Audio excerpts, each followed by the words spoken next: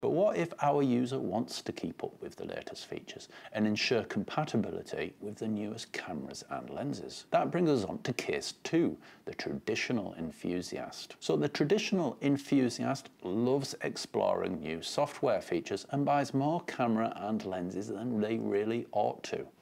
Therefore, they need to keep up with the latest version of their preferred software and thus will upgrade their software each year. However, they have all the storage they need and prefer to keep their files stored at home on their own disk. While subscription-based Lightroom has no upgrade fees, its perpetual license-based alternatives do. However, upgrading each year is not as expensive as it could be, as most vendors offer existing customers discounts on their latest release, and those discounts are reflected in this analysis. Nonetheless, the value dynamic has shifted considerably, and at $444, Lightroom has become our third cheapest option, while ON1 Photo RAW and AC/DC Professional are cheaper still. Lightroom's feature set may fit your needs better, making it better value overall. Meanwhile, Capture One Pro fans should consider moving away from a perpetual license and adopt a subscription instead.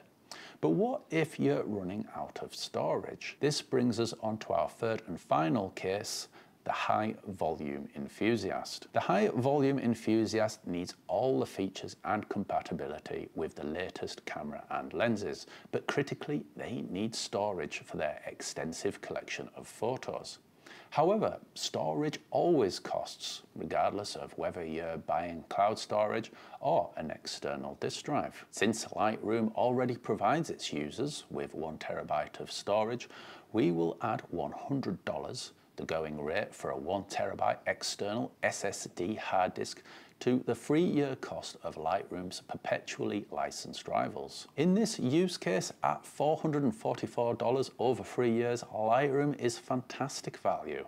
At $407, AC/DC Pro remains the cheaper option, but Lightroom Cloud's powered feature set overall's a far greater value overall. ON1 Photo RAW remains a good option if you value photo editing over photo management, while DxO Pure RAW and Capture One Pro are becoming challenging to justify, despite being excellent products otherwise.